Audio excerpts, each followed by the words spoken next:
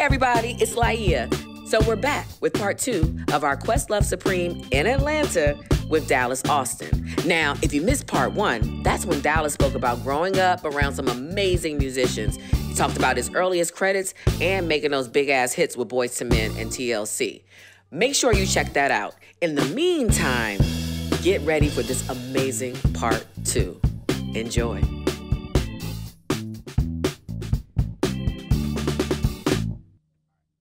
Yo, all right, look, illegal. Oh my God. Illegal, y'all so stupid. My God. No, just stay on illegal. I want to hear some nightmare stories.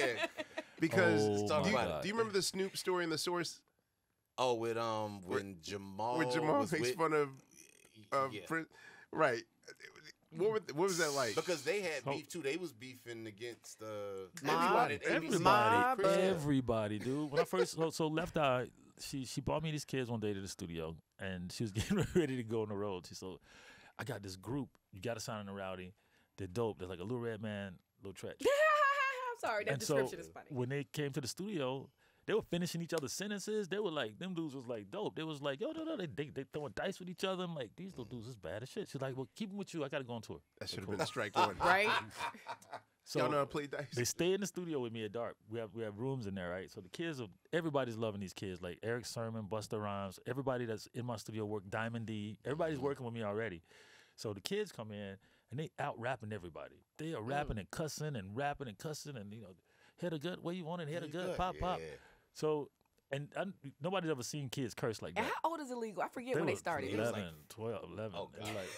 Because they were, so then I took them to Arista so Clive could see them. They jump up on the damn conference room table, kick off everybody's coffee cups. Like, I'm like, okay, I just the original Bobby Shmurda. I just ruined this shit. So like, but then after Clive was like, amazing, it starts. So I'm like, cool. We started to work on this record, right? And so Lisa goes out of town. The two of them, about a week later, well, I mean, not even a week later, about 3 or 4 days later, Malik comes up to me and says, yo, man, you got the blunt? I said, what? You 12. I'm not smoking no, what is a blunt, by the way? And I'm not smoking none with you. You said, what is a blunt? I didn't even know what it was then. Everybody's still smoking papers. He dumped the blunt out. He said, okay, he got his pocket on his own and his own weed, dumped it out and started rolling in front of me. And I'm like, what's going on, man? I got to talk to you, D. He said, this is Malik. He said, that motherfucker Jamal, I don't know him. What? Wait, what? I said, hold on. Y'all, we had just shot the Head of Gut video, and then they want to go solo. Because he's like, man, he said, let me tell you something. I don't know this motherfucker. I met him the same day with Left Eye. We ain't been together like that. I said, what? Oh, he said, yeah. He said, I don't trust that motherfucker. I have to sleep with one eye open. He's 12, by the way. Sounding like the so dude from fucking. Like, so what I'm gonna do is I'm gonna get my Belly. solo D. I'm gonna get my this. So I'm like, hold on. We just spent. Y'all got to do Head of Gut. We just did the video. We did Gets Busy. Y'all got to follow this out. You can't go solo right now, right? So check this shit out. Right. I took the first promo tour started in L.A. Right, this $500,000 promo tour that they got because Clive Davis is going crazy about them, right? So they get to L.A.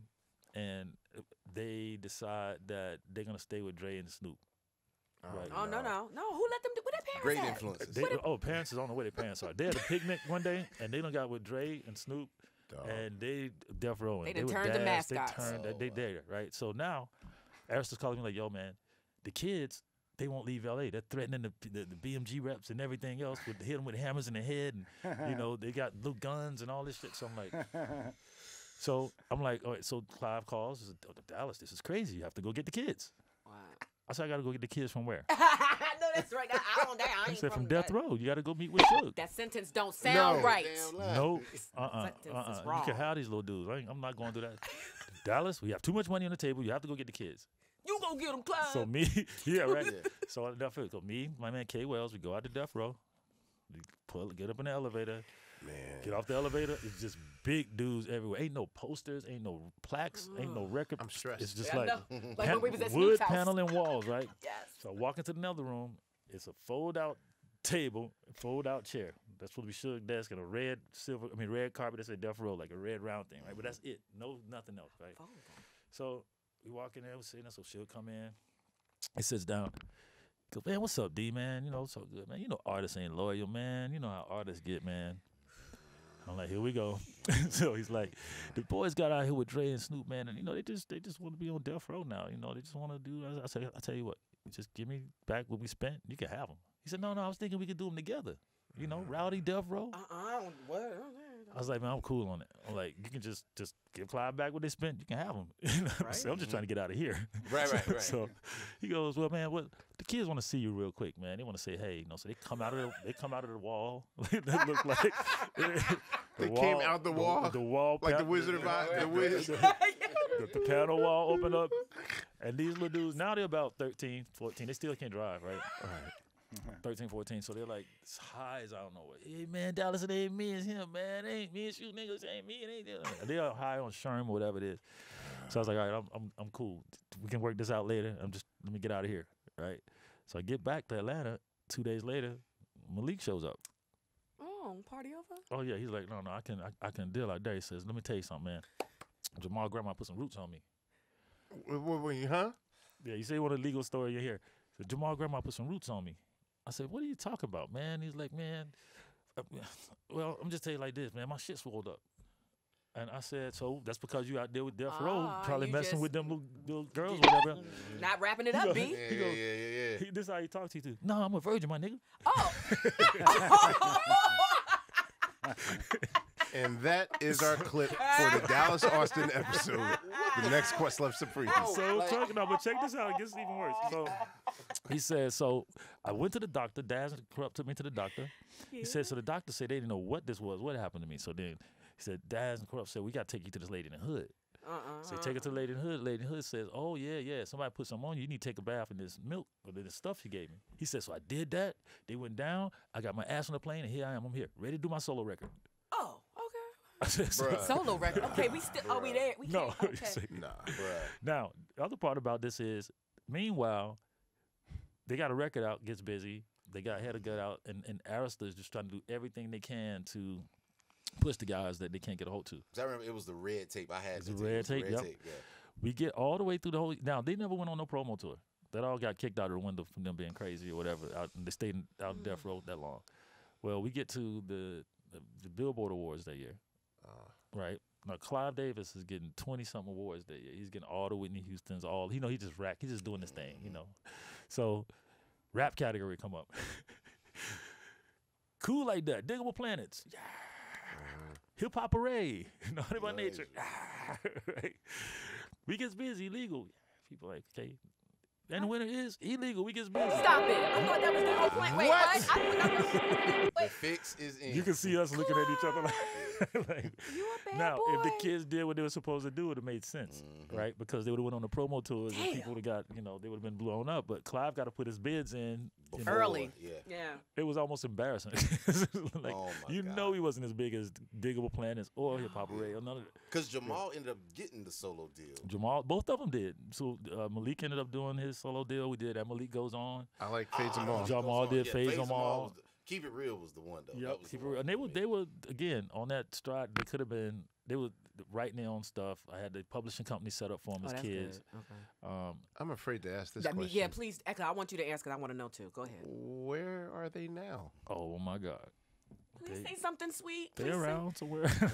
Okay, they're breathing. Okay, that's all that matters. No, okay. we see Jamal every now and then, but they have had times with me before. There's like, man, we fucked up. We sorry, man.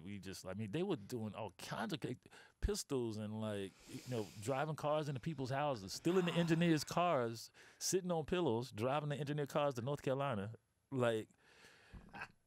And Lisa just chilling. Listen, she told me they were like, I feel like they've been together. Sweet. Now everybody that sees them, everybody that sees the kids instantly fall in love with them because they gamble. They like the coolest little dudes. It's cute if you spend a little time with them, but not when you invested $500,000. No, man. $500,000 cute. Damn, I hate to ask about Y'all So Stupid. Y'all So Stupid was cool because they were like, they're like our Far Side. They were like skateboarding and drawing and doing graffiti and doing art and so H2O still does the same thing, still doing art and drawing and. How was was the King and I that was on the King and I too? Yeah, man. What was they like? They were cool because they were just out of New York and it was just like Majesty was doing stuff, doing a lot of production back then and I think he was in Juice or something back then too. Oh, is this rapid fire? Whoa.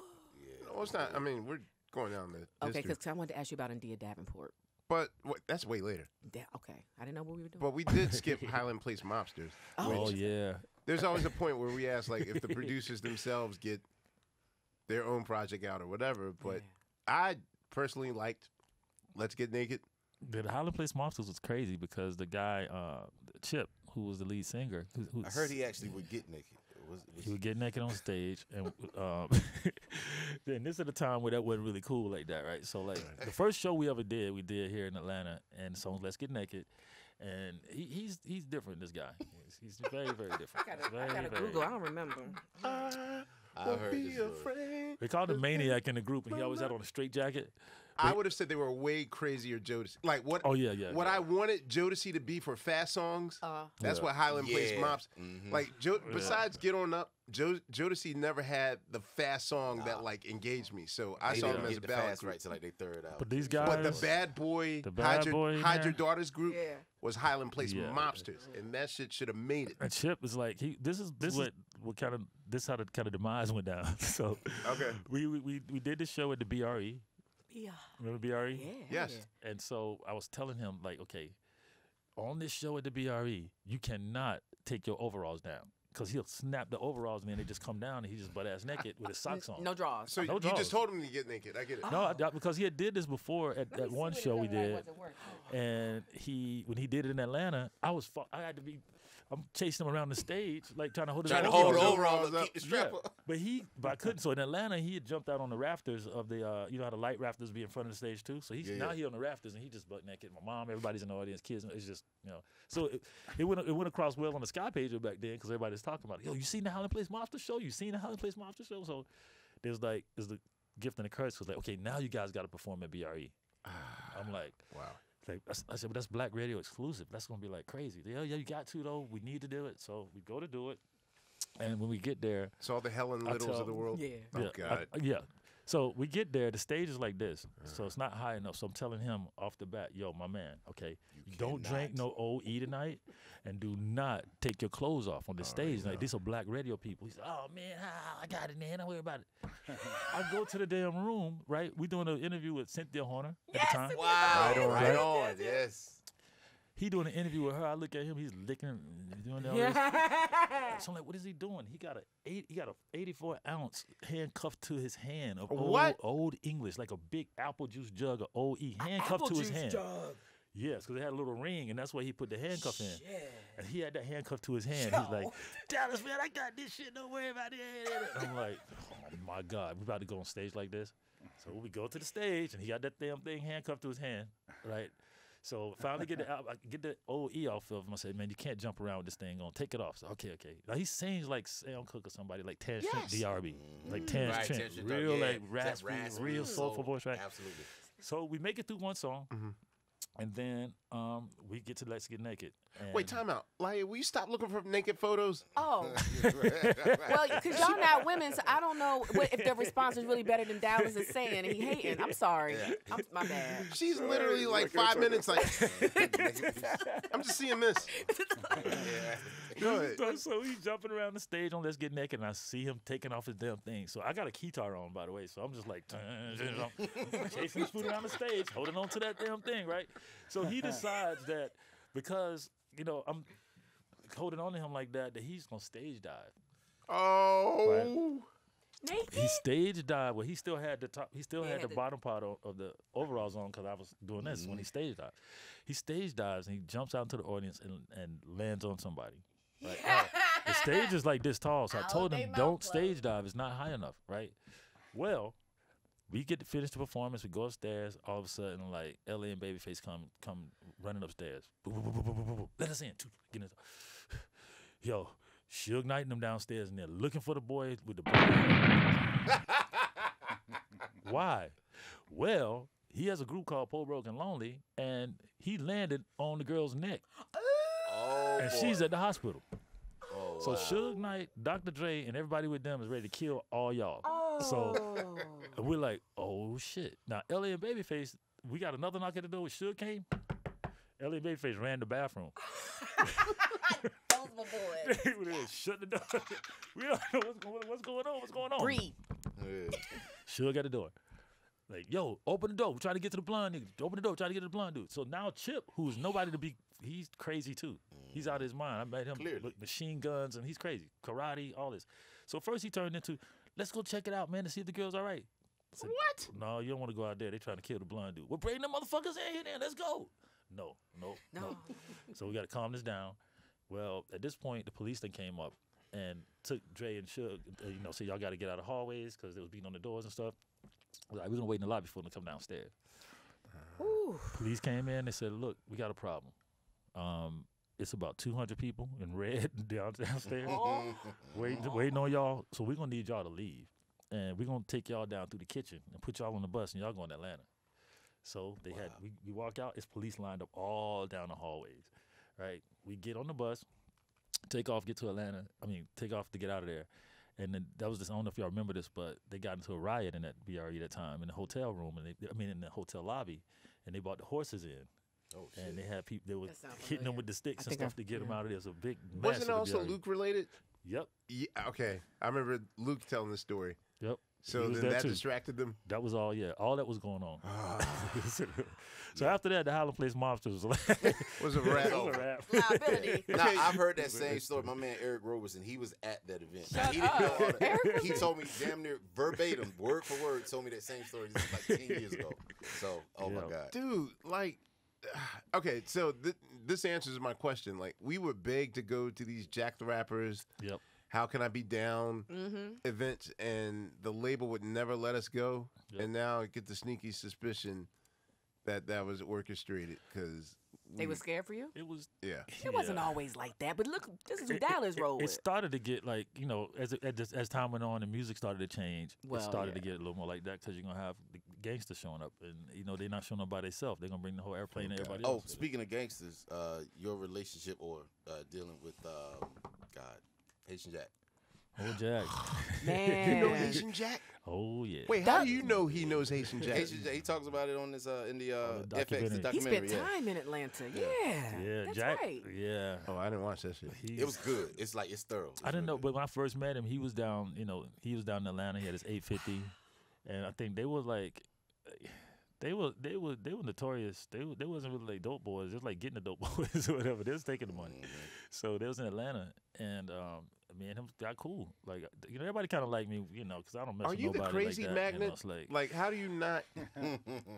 Like, literally everyone that you work with has a level of edge. Yeah. Mine is Boys to Men. I mean, So maybe birds of a feather flock together. They feel safe. I'm in the music business. I'm cool. I ain't really like with no, so they feel like they want to protect you, and that's my man kind of thing. So like, I was in New York with Jack for the first time when I met him in New York, and he was like, man, I want to take you to what was it, the Supper Club? Okay. So we go there, and we standing outside in the line, and Jack's trying to, say to the guys, hey, I got my guest here, I got Dallas here, we getting the table, tell Vincent I'm here, whatever, right? So the guy ain't coming. This is when I really started to realize who this was. The guy's not showing up. So Jack's like, yo, did you tell Vincent I'm out here? He's like, yeah, man, Jack. He said, hold up. He's all right. I tell you what, you tell him I'm coming back, and I'm shutting this motherfucker down. Everybody in the line that was standing outside, they just started to leave. Yeah. It's over. And I was like, okay. Then the dude came running up. No, Jack, come here back. So I'm like, who the fuck is this dude? And then as I started working with Madonna, people like that, then Jack started to be around me in that, and being I did not know that. Wait, what? I did not know that either. They used to Haitian Jack and Madonna. Yeah. Yo, she's is that the in the words of Well, it came from me first. Yeah. And then I was afraid to ask. Yeah, because we're kind of friends, but I feel like you know the edgier Madonna. Yeah, we was hanging out a little bit first. Friendlier Madonna. Trying to see. But then it was after that, Rodman and Jack and Tupac. All that was in that same kind of little circle where she was trying to have a little edge at the time. Oh. She was trying to be in the streets at the you time. gave her the first taste brown, then she'd be like, that brown is nice. All right. But then Jack got a hold to it. I mean, this is a funny story. So after I finished working on the album, Madonna took the record and mixed it with Nelly Hooper. Right? But I was supposed to go out and mix it on that date. So it's like August 20th, we mixing the record, come to LA. All right, it's all right, cool. And when I'm going there, she's like, well, I already mixed it. I already mixed it out with Nelly, and it's coming out, and here it is. Sent it to me. So I was like, what? How you going to take my stuff and mix it? So I'm pissed off. I don't even want to talk to you no more. You don't take my joint and all this. So then I'm in New York, and I'm riding with Jack. He goes, answer the phone. Yeah, I'm with Dallas. He's right here. I said, hey, Madonna wants you to come by and hear the album, man. She really wants you to come by the house, man. She really wants you to come here.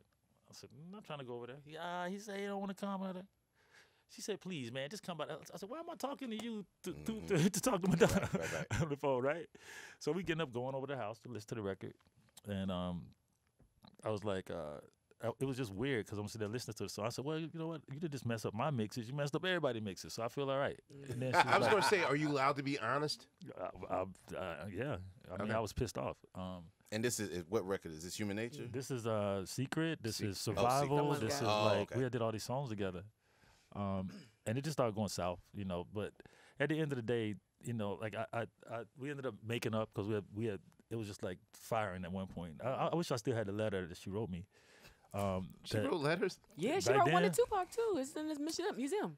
She wrote me a letter going off about how I should understand her struggle because it's the same as like the black man and this and the other. And boy, I went firing back. You chugging right. So then after a few years, it was like, you know what? I don't have no bad energy with nobody on the planet, and I don't want none. And so one day I called her. She was doing like a Vita or something. I just called out of the blue, and I was like, "Hey," she's like, "Uh-oh, what did I do to deserve this call now?" And I'm like, "Nope, it's your record. You know what I'm saying? I learned a lot from you. As long as it turned out the way you wanted it to be, I should be happy with that because it ain't. It's up to you. It's your record. I'm working for you on that. Proud so of I want to squash this energy, and let's just be cool. And then from that point was good. Do you think that was that the first time you learned that lesson as a producer of just learning just to let things go? Yeah. Well, the Boys the Men when they put out the rough mixes, I had to let that one go because I wouldn't even listen to it. I didn't listen to that record for years. I was selling millions of records, and then just like my mom was working at This Is It Barbecue too, so I was like in bad contracts. So I really wanted my stuff to be like what Teddy's would sound like, or what the other records I would hear would sound like. And when they put that out, I was just like, that's one. So then working with her was another one. I had a lot of humbling experiences because when you come from being a creator and then you get to the label side, you have to look at it both ways, you know. Wait, so even Motown Philly was a rough mix? Rough mix. I mean, you kind of acknowledge now, like, it's effective and a banger, but the version in your mind was way bigger, or? Yeah, it's like, you know, I had drums still on 4 tracks instead of having them all separated. Yeah. Okay, yeah, I feel you there. You know what I'm saying? Question. Was It's So Hard to Say Goodbye Yesterday, was that always an acapella? Or did you initially have music behind it and stripped it? It was always a cappella. I just put like a bass and the snaps to it and kind of let the oohs and stuff be the music to it. Okay. Oh man, one of the producers used to run with you, Spearhead X. Oh yeah. What's up with? That's who just called me when they called me. Maybe went off. Oh okay. All right. Okay. What's he up to these days? He has a Coalition DJs. They're the biggest DJ group around. So if you got records that you need to get placed, then play it in strip clubs, whatever. That's X. And he was my A&R for like all the Y'all So Stupid. Yeah, because he did what you call on the Legal album, the Lights Camera. The Legal record. Yeah. Record. Can we talk Joy? Sunshine and Rain, Joy. Oh Yes. man. Yeah. Yes. Pendulum Vibe. Yeah. Don't say nothing. I don't know. This is like Snoop now. Yeah. Pendulum Vibe. Go in. Yeah. It was Pendulum Vibe. That was good. It was cool because during that time, you know how it was with D'Angelo and Joy, and like it was just that phase of what they started to call neo soul that was coming out of Yin Yang out here. Yin Yang Cafe. Yin Yang Cafe had everybody in there. It was like, and that's when I think music. That's before that actually started to come out as neo soul. When you have NDRE and Joy and Erica and everybody's kind of playing in Yin Yang. Yeah. And funk jazz. Yeah, and when we did the Sunshine and the Rain record, or just our whole record, it was such a different record for what I was working on at the time. I didn't want to go do the same. I never wanted to do the same thing on anybody. I kind of couldn't. I didn't know how to do it. So I would just go do whatever that person was. I would produce that person. And Joy was just like full on.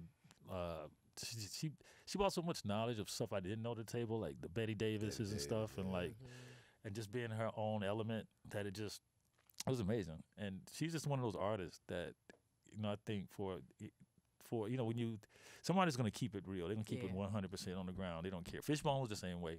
You know, I talked to Fishbone one time and say I wanted them to do Spirits of the Material World over, right? Wow. Because I was like, we at Arista, bro. All right, we got a deal at Arista. we can do the whole punk album. We can do Alcoholic. We can do everything. But just give me Spirits of Material World so the Clive and them can take it and do something with it.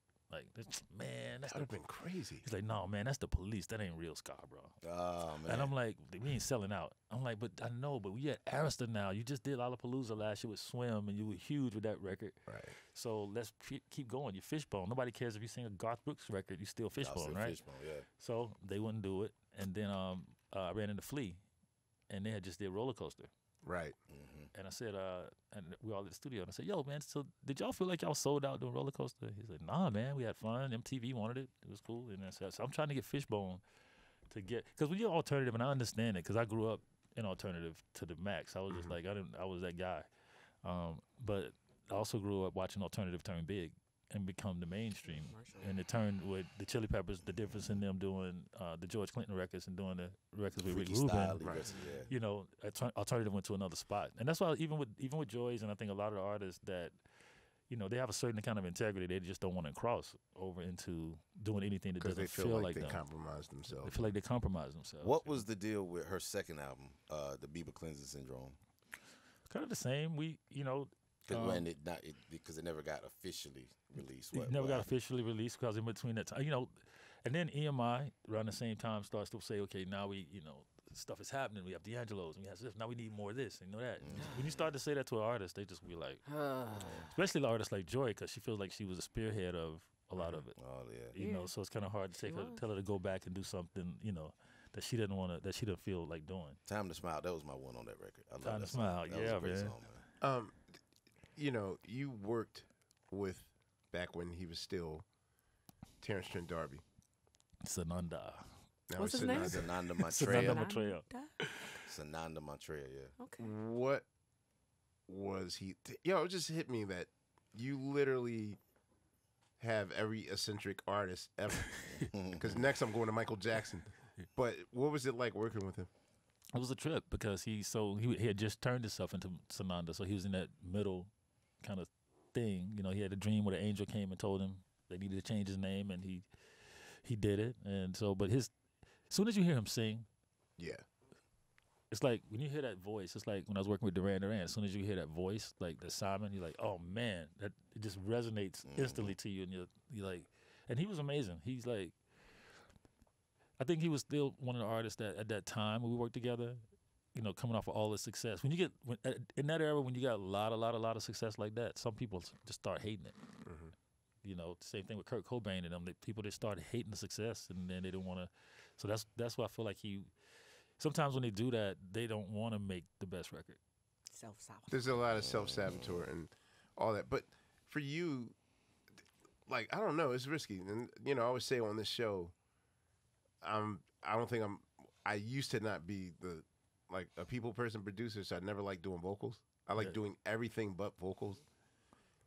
Who's your easy? Because actually, let me add Aretha Franklin in this. Based on that, who is your ideal subject that you work with? They take your constructive criticism good, and who can't you tell anything to?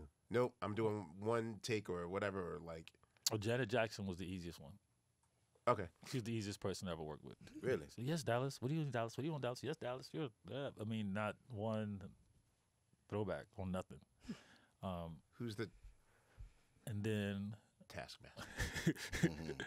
the hardest one I probably worked with was Macy Gray. Macy Gray? Really? Yeah. Based on what? I'm not trying to be reductive, but she was just in the epitome of a Macy moment, I think. You know, I mean, space. You never know what's a different day. Dude, it was insane. But it was, you know, it's because also she's her own artist with her own, like, you know, you show up to the studio, we're supposed to be there at 3, she already there at 1 with musicians that's been sitting around forever, like, just like, and then they doing their own thing. You're like, hold on, wait. And the label is busy going, Dallas, get control of everything. And I'm like, well, I thought I had it. I know that she's coming up here. Like, right, be able to hold band. But it, you know, I've never really worked with anybody that I try to source that out before. You know, like if we're gonna have good energy or not. Because sitting in that room with people like that, you know, that's not what we do it for. You know, I don't do this to have drama or trouble. I try to make the best music we can make with somebody who gets it, and you know, So I've never really had a bad one. You know, Deion Sanders must be the money. Were you in there knew it was recording coming. that You knew it joint? was coming. You Come knew it was on, coming. man. I keep going back to Suge Knight in my stories, don't I? Okay. So, And two? Oh. So Suge's at the studio, and we're working on. Deion's working on. He's being on death row, right?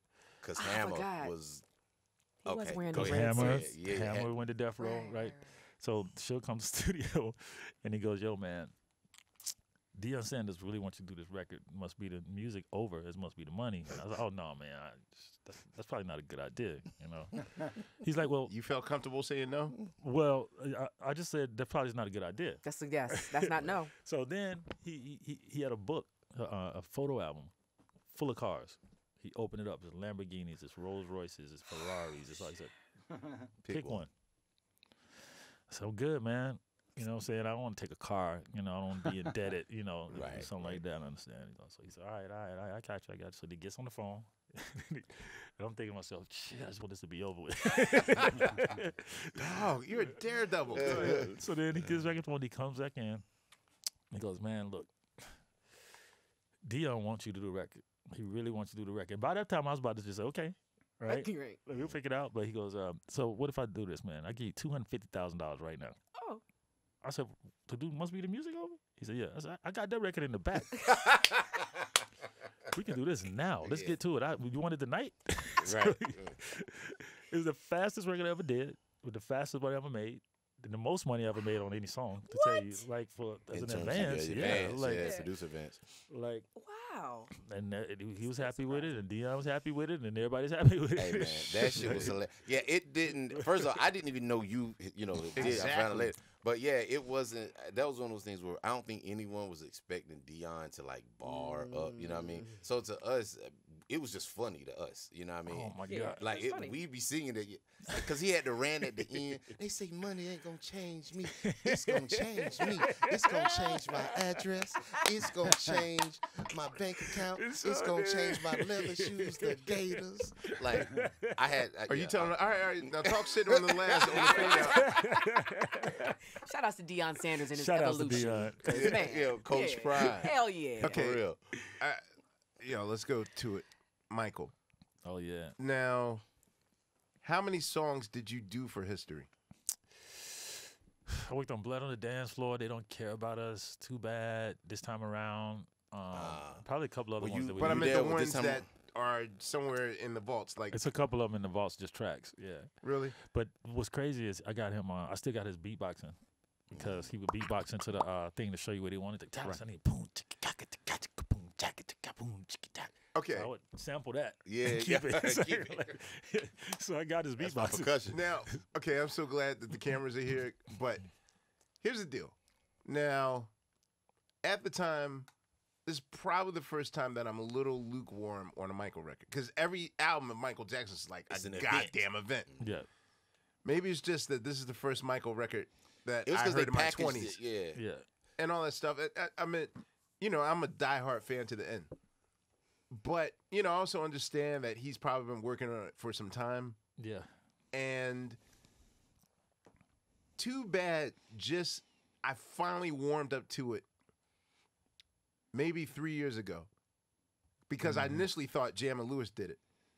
But the thing that always killed, like, I know Michael's a dancer. Mm-hmm. And I know he wants an audio accountability of however his bones move. Yep. So the particular rhythm in Too Bad was just Yep. like I can Do it again. You got that, right? Okay. Okay. But what's funny is he'll tell you that he doesn't want the same thing. Like, Right. I want to do something different. And but then it winds up being the same. It's got to get back to that. So the thing is that History is not a bad record. And this is why I applaud what Beyonce did. Because I heard a record in the car, I heard a record on headphones, on my computer, whatever. But when I went to the nightclub, and they played it 3 times, so the second time I was like, let me not stand next to them and go on the other side and see how people reacted to it. They played the entire record. And she achieved something that I know that Michael's been dying to do, which is, can I put a record on that's high adrenaline that lasts from beginning to end? Yeah. she managed to do it because she managed the highs and the lows part, which for Michael Jackson always felt like every song has to be adrenaline, has to be adrenaline. Yeah, no dynamic. So yeah, by the time you get to the 7th song, you're already worn out because it's not like anything's executed bad or whatever, but just in one full setting. Presentation, yeah. It's like foie gras, like he's stuffing you with. And by the time I got, I heard Too Bad on its own, thought Jimmy Jam but the thing is that the rhythm of that song can only be for a person that walks like Michael dancing. And I wanted at least, how did you craft whatever that? Now I got to play it, but how do you craft something with Michael Jackson if you're not a band playing it? Like that's him sitting there doing the. Like he does all that. He'll be in there with you doing the. This is how I wanted to feel, or this is how I wanted to, and he say, add more sticks, take it. But his, I think like anything else though, his when I walked in the room, when I first worked with Michael, it was like with Bruce Swedien and them, and then I said, well, you know what, this isn't really my vibe, so I left and went back home. When I came back. You allowed to? That's the one person you walked away from. Yeah, I was just like, it was too much going. Like Bruce Swedien and Renee Moore was working with him, and it was kind of like Renee Moore. Yeah, and they had their own little things going on. The project's huge, so they got their own little side hustles going. The energy is not good. The energy was not good. So I left and went home. Michael called me back and was like, Dallas, why did you leave? I was like, well, I was at the studio with those guys, and I'm not really want to be a part of what's going on over there. And he said, oh no, well come back and work over here with me at this studio. I'm in the studio here, and Jimmy Jam and them was here. I said, oh, yeah, that's where I want to be. So I come back, and I walk in the room, and Jimmy Jam is in there. And he's playing, and I see him, and I just fanned out. I was just like, Jimmy Jam, man, you don't understand. If it wasn't for you, I wouldn't know how to play keyboards. That's the first time you're meeting him? I had seen him before. First time I met him was at Flight Time when they had Rhythm Nation, the Rhythm Nation premiere of it. Mm-hmm. And I got so depressed I just wanted to kill myself. I was just like, I went to Flight Time. They was showing the Knowledge videos and the whole Rhythm Nation 1814 thing, and I was just outside, just like crying. I was like, I'm never gonna be this good. This is awful. Like I don't know. That's when I did on a TLC tip record. I was like, I gotta make it where you can see it, where it's a little more vivid. That put the battery in your pack. So so when I saw him with Michael, I was just like, yo man, he had to be like, this is Michael. And I was like, Michael, hey man, Jimmy Jam. So and I felt like Michael didn't get enough energy from me that time. So he and then he played Scream, and I was just like, here I go again. God damn, what did I just hear? He's like,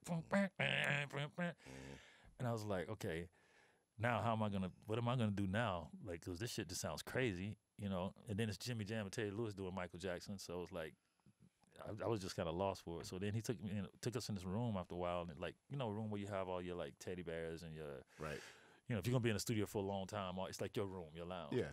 And this dude just started putting in tapes, like he's like, so this is when I was like, there's 300,000 people outside and 300,000 people inside, and and so you see him chant Michael. He carries his own highlight reels. Hold on. After he took that out, he's like, oh shit, that's him. Then he put in another one, and this is when boom, you're looking at it, and it's African people. Michael. That's all they can say. And he said, I was building hospitals, and this is me with Charlie Chaplin. So every time he's sticking another tape, I stop being like scared to look at him. Because I'm like, that's that motherfucker, Right. It's working, right? You know what I'm saying? And the last one he put in was I don't know if you've seen this before, but it's him sitting at the piano, and he's singing "I'll Be There," and he has a tank top on, and it's like during the Remember the Time kind of phase, right? Right. And then he keeps seeing Little Michael saying "I'll be there," and he's in the doorway. He looks back, and Little Michael is in the doorway. The Pepsi commercial, right? It's a Pepsi commercial. But at that time, he shot it as he would shoot commercials like that as demos, and then wouldn't even use them. What? And he shot that on his own and sold it to Pepsi? Yeah. What? Wow. And it said something like, isn't it good to be great or something on it? But he was so like doing the project, he was just so adamant about being he was paranoid in a different way because that's the history record, I was going to ask about They Don't Care About Us, and also this time around. Were you there for when they tracked Big's vocal? Oh yeah, me and Big is sitting in the car outside Larrabee. I called Puff and I was like, yo, first I asked Michael, he said, I want a rapper for this song. I want somebody that's really street. So what about Naughty by Nature? He's like, I need somebody harder. I said, oh, okay. So I said, all right, well, Biggie. yeah. And it's always be, yeah. You know him? I say, yeah. So I call Puff. I say, yo, you send Biggie out to work with this Michael Jackson record with me? He's like, yeah, he out now. So Biggie, he comes out. Me and him sitting in the car smoking and playing a song over and over again. And he's just like, yo, I can't believe I'm sitting in the car with you, bro, writing on some Michael Jackson shit. This is crazy. It's just like, And so he's writing a rhyme. And so after he finished, he says it to me. And I'm like, I don't know. That might be too hard. He's like, I'm making a profit, G. I'm a killer motherfucker. I ain't joking. Indo smoke got me token. Like, and I know my nigga Mike like that. And so I was like, all right, well, let's just go play it for him. But I don't know. You might have to tone it down some. I don't know, right? As soon as he played it for Mike, was like, I love it. That's exactly what I wanted to say. That's exactly what I wanted to say. What I want to know is Mike would have did the jam with Freddie Gibbs. Because, at the time, Tom Sneddon it was a DA. Was on his ass. So I know that Mike was riding the razor of a litigious situation, changing his name around and all that shit. But I mean, was there anyone that was in the room that's sort of like, hey, dog, you shouldn't talk shit about the DA that's like... Well, dude, you got to realize this. During that time, he was the most, sought-after person on the planet. Remember the plane kept landing? Yeah. In different places? So he said, Dallas, this was horrible. He said the plane was landing in different places and taking off, and they're looking for me, and I'm sitting in the hotel room in Russia looking at it. The Russian government hit him. And that's when he wrote Stranger in Moscow. Wow. He's watching it on TV. The planes keep taking off and landing. But he's in the KGB is after me. He's writing a song, watching this happen. And the whole world is looking for him, and Russia's hiding him, right? So by the time he comes up from all of this, his history record was to show everybody. So the first thing he did was he went and got the whole Brazilian army. So when you look at the history trail again, and I was wondering why he told us to do this. He sent us to the Museum of Tolerance. You ever been there on Pico in LA? I walked past it. I didn't know what was in there. That place is fucked up. So, because you go in there and it's the Museum of Tolerance. It tells you, you walk through, when you first get in there, start calling your names like spick, nigger, cracker, white boy. Yeah. And then it shows you what happened to all these different races. Like, the kids in Africa, kids in Atlanta, where they're spraying the kids with the water hoses and stuff like that. So you're going through this whole place, and at the end, that you're in the gas chamber in the Holocaust. And by the time you get out of that place, you just like everybody's looking at each other all fucked up because you didn't know that this race did it. People are crying, And so I'm like, why did he make us go see that?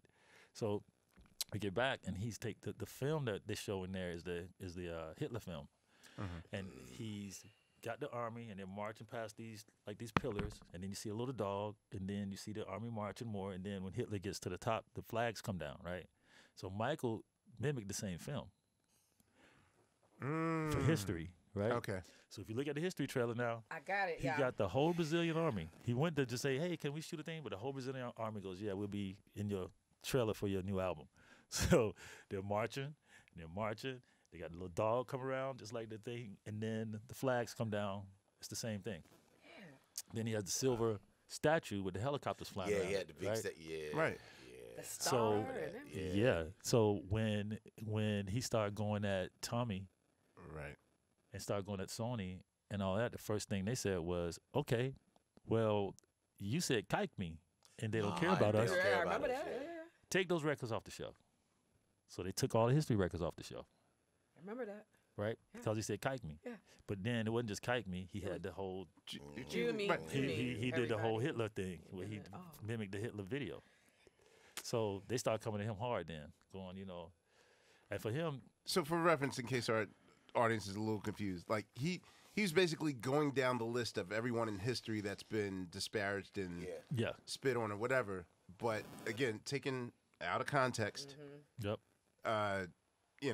He never saw that one coming either because that's just the song. Both versions of the records where both references are on. But yeah, I feel like the blackballing of him started really when... It started then, and it started with that war with him and Sony, and then ATV, and then it just started that whole. Remember, then he's going down He's going down to New York City with Al Sharpton and them on top of the red buses and Then the videos of him with the FOI start coming out. And the video with him where he said, I had to help Mariah out a little bit. I don't remember. You remember that? Oh no, there was that press conference. He was at a press He conference. said I had to help her out. He said she had to come cry on my shoulder a little bit. He turned real Indiana. I'm late. I'm late. No, he turned. Little body rolling. And his voice got deeper when he said it. Yeah. Oh, I bet. Ooh, Yeah, man. Yeah, you think you know Mike? I'm Joe Jackson's son. Right? Yeah, he's from Indiana that night. Yeah, he was Indiana. It's like Wow.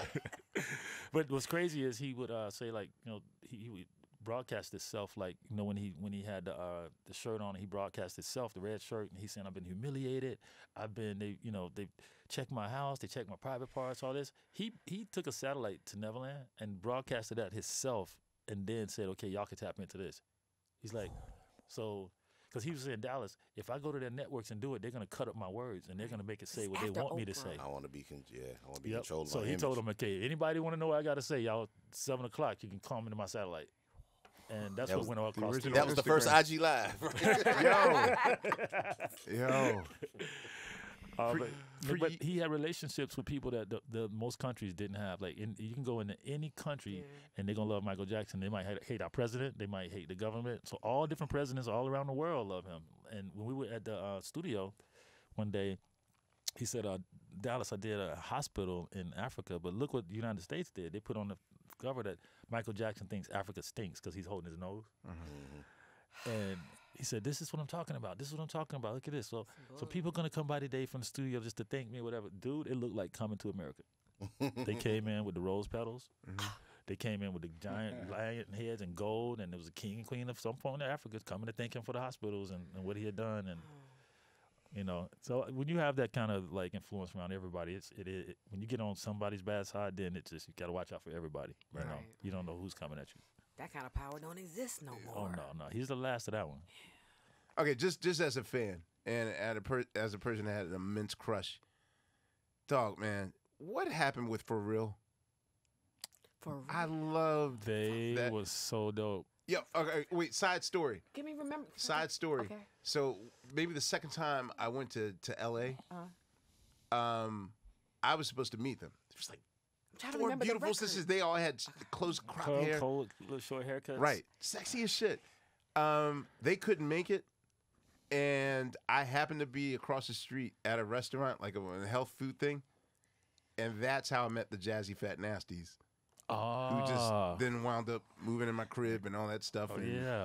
But my intention was like to sort of bring For Real into, it was like a couple different body they types. They came out, that like you produced this joint. It was like straight 60s on the Amy Winehouse tip and all that stuff. And Like I Do It. Yes. Like, no one's gonna love you like I do. Yes. They all had short. They were like the original, like before but Erica. Like one was kind of like thick. Yep. I remember. No, they all were different. I remember this. Well, I mean, I'm a booty watcher too. But it's weird. Like it's weird because like I was looking to like team up with them. There was a group called For Real. There was another group called I think Step Brother. Yep. I'll be hanging around. Like they were like the singing Far Side. Yeah. Like I thought, okay, let me collect them. And then I'll make a crew or whatever. Well, but Stepchild. Stepchild. Yeah, I knew it was something. Stepchild. But yeah, with For Real, Niecy ended up marrying David Gates, who was my right hand man at Rowdy all those years. Okay. And then they ended up having children and then just going on with life. And, I remember seeing some of their names on like Stevie Wonder records, so like Yep. he would occasionally have them sing background, but I always wanted to know what happened with them, man. Like, What was the reason for your two labels? You had Rowdy and you had what's that label? You had Limp or Rowdy or like Limp, yeah. I had Limp at EMI just because it was supposed to be like the the things that were slightly different. Alternative. So yeah, and then Clive was giving me junk about Rowdy at the time, because I wanted to keep it Rowdy and not. I didn't want to sign acts like Monica. I didn't think it was Rowdy. But I had to. Why wasn't she on Rowdy? Well, she was on Rowdy. That's what I'm saying. But I had to. I remember seeing her face. Or yeah, she was on Rowdy, but I had to end up signing her because of all the other debts of Fishbone and other stuff like that. And so I said, well, let me just go do what I know how to do. And so we ended up signing Monica there. But it was always to kind of offset, having a different brand in different places or the type of music we're making. Is she one of your artists that you'll always make music with? Oh, I love Monica. She's my. Oh, okay, I was scared, but I wanted to do. Monica's like my daughter. Yeah, She's always been my she's she's got the same team around her that's been around her since we signed her. Oh, good. So when we come back, we can get her because. She has the same with Melinda and her mom, and she's the most. The thing about Mo is that she grew into the songs as she got older because the songs were so grown. So singing "Why I Love You So Much" now makes sense. It resonates. And it's like you hear people singing in the audience, you're like, and when she sings it now, it's like, she feeling it different. Oh yeah, it's a whole different story now. God, she sounds so great still. Yeah. What was the for just one of them days, backseat LL? Yeah, dude. That's what me and Clive got into it about. That's when I was gonna leave Arista because I turned in "Don't Take It Personal," and he's just like, "Oh man, it needs a bridge." I was like, no. She's 14. She's singing over backseat of the Jeep. Just one of them days. Don't take it personal. It's ignorant. It's supposed to be like that. Yeah. Because they was trying to say "them days," and I'm like, yeah. But her name is Monica Arnold. I Did said, you know no, her name is Monica. The ladies would affiliate that? Did you know how we would affiliate that with something biological, or did you just? It's just one of them days, like right. It's gonna be, And for her, when I first saw Monica, she would always come in. She had a little Greenbrier gold rings on, and a little sweatsuit with a bunch of little bitty chains on, like all the ghetto girls look back then. And she would come in and she was like saying the greatest love of all, and she'd be like, "Okay, am I done?" And then she'd go on about her business, and I'm like, "Damn, this attitude is bigger than her singing. It's crazy." Oh yeah, I remember and that so story. I kept telling Clive and them, they kept trying to come with these Diane Warren and all that. I said, "Not yet. It's not time. You got to sell this attitude. Like she's D from What's Happening." You know what I'm saying? She's always in grown folks' business, and she always like. Well, she gave us a PMS anthem, so yeah, man. We was like, "Don't take it personal." It's one of them I'm so proud of what she's grown into, just as a mother and a person. Period. Yes. She always had her head on straight. Always been just like the best. Yeah. Are there is there anything that you have yet to do? Is there anything left on the bucket list? Yeah, I mean, what I'm doing now is having my own distribution company, DAD. Wow. And over the course of the pandemic, I just dove really hard into my distribution company because I want to make a difference in the way stuff is distributed because you're making no money. So luckily, blockchain came along, and now I have a protocol that I launched in November where it would allow you to choose your own streaming rates.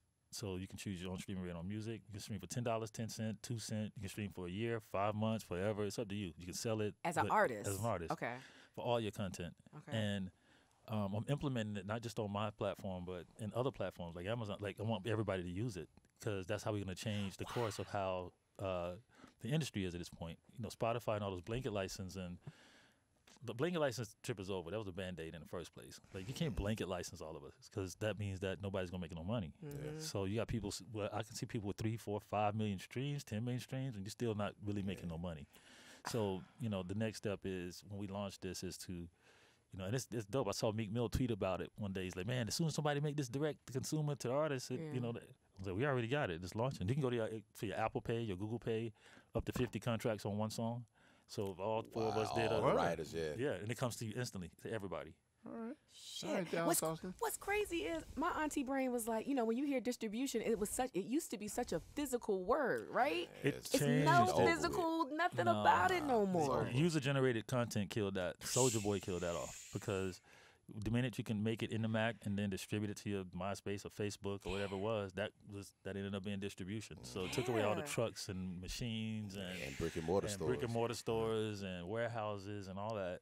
And we distribute over 200 DSPs. So like, because back in the day, a person like you saying I have a distribution company, that it was no such thing. Yeah, like this is the dream. This is why people went to labels because they had no distribution. So I'm just like. Yeah. I love it because I see people sign up from around the world, children's books, Cuba, Canada, everywhere, just all kinds of stuff. And so because I'm a music person, the volume is one thing, and most distribution companies about how much volume can we get because that's how they make money. Okay. And I'm about like, no, who's really dope? So I'm like, you see me on Sundays just scrolling through my backside, looking at labels, looking at what they got, clicking in, who is this, what music is it? And I have to say, I haven't seen a lot of badass like music that would come through there. Like it's a DIY, you can load up at home, but I think they're trying to live up to the standard of my songwriting or my brand in a way. Yeah. And it's really good music that comes. So I'm like, we got to help these people out. So are you pissing off the labels? Not yet. Okay. Soon comes. We're going to disrupt that process. Their process is old. Yes. Well, we got to think for the future, and you can't think of how they did it or done it and all that. It's just done already, Man. Fonte, is there one last question about just just two songwriters that I've never really talked to anyone that like knew. Arnold Hennings. Oh yeah. And this is crazy. Y'all asked about everybody to just call my phone. Oh word, that was Arnold outside like motherfucker. right. Arnold Hennings and also Deborah Killings. Oh, Deborah's you know Deborah's like the best kept Atlanta secret. Yeah, she is. She's sung on every song I've ever done, from like all the backgrounds on Creep or What About Your Friends or like all the Outkast records, and she's an amazing bass player. Her bass player. Yeah. And I was like, hello. She's a bass player. And Arnold, he did Don't Cupid. stop. He did Cupid 112, but he Yep. also did the Take Our Time joint. I Yep. thought that was you for the longest on the TLC album. Yeah, that he was sure my did. favorite Arnold record. Hennings is dope, man. It's like one of the things I did when I came in the game is like I brought producers together to try to give them the opportunity I wish I had. You know, instead of me getting ripped off or in work for hire contracts or whatever, I was like, well, let me just find people that are dope and then give them the same opportunity, but then make it where they're gonna make their money. You know, so Arnold Hemmings, Tim and Bob, Tim and Novel. Bob. Yeah. Yeah, man. Tim and Bob went on to be, you know, Yeah, he way slowed out of here. down, Yeah, bro. So we just love music like that, and I just want to make it where I feel bad when I feel glad that I came up in an era where we made money. Right. But now it's just, you know, it's shady. It's 60,000 records going out there, and it's not enough. It's just not enough money in that blanket license to pay everybody. Okay, now I forgot my initial question. You brought that up. Okay, why didn't Silly Ho take off like I wanted to? Yo, Justice for Silly Ho. No, I'm serious because it was like it should have had a video.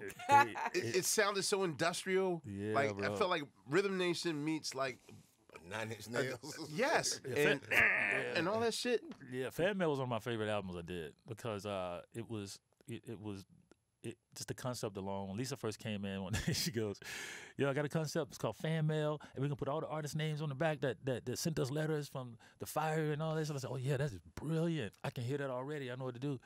And then she goes, "Yeah," and then the rest of it's called fan2c.com. And I said, "What is that?" "Well, you know, we can be playing with ourselves and doing this and that." Now what's interesting is OnlyFans. It's the first OnlyFans. All right? She always was ahead of her time. It was what OnlyFans is. Now back then, of course, me and all the rest of the girls was like, "Are you crazy?" Yes. You know, she's like, "Lil' Kim doing it and this person doing it. We got to be like." And so then, because me and the girls were like, "No, we can't come off waterfalls, and you guys are having, you know, people play with yourself and give you money." And then she goes, "Okay, well, I quit."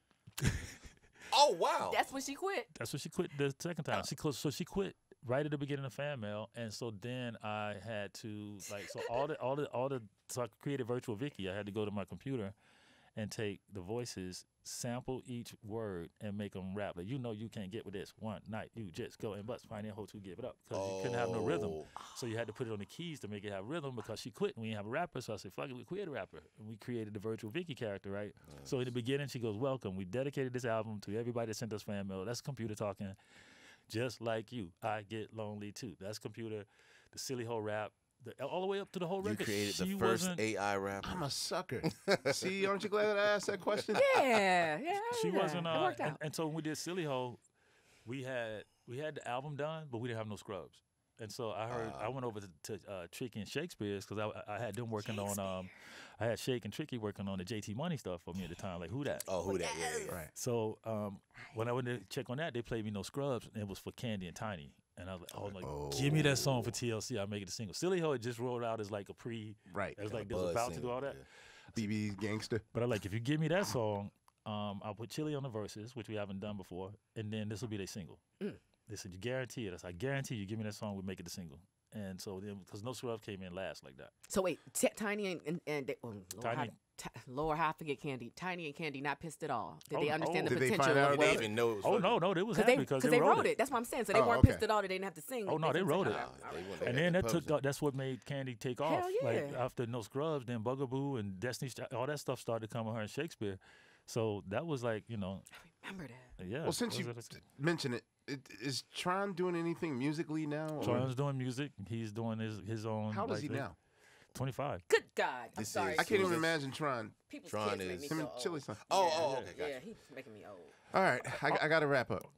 I got to wrap. I got to go DJ an 80s party, so this is awesome. Where? Wait, I'm getting on the plane right now, but missed my plane. Dog, we've been waiting for this. This is way beyond Yeah, thank what you, man. we Oh, for expected. real. I No, didn't I think you appreciate were going it. to come with stories and Oh man, I'm walking stories all my life, bro. I've been blessed to work with so many people that the next movies will be. I'm just saying, Dallas. Well, I got a couple of them coming up now.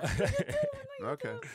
Well, Yeah, man. yo, from Sugar Steve and Laia and Fonticolo and Unpaid Bill, the great Dallas Austin. Thank you. Thank you, man. This is amazing. Thank you for the music, man. I For real. appreciate it. This is awesome. And we will see you next time. Questlove Supreme. Check y'all later.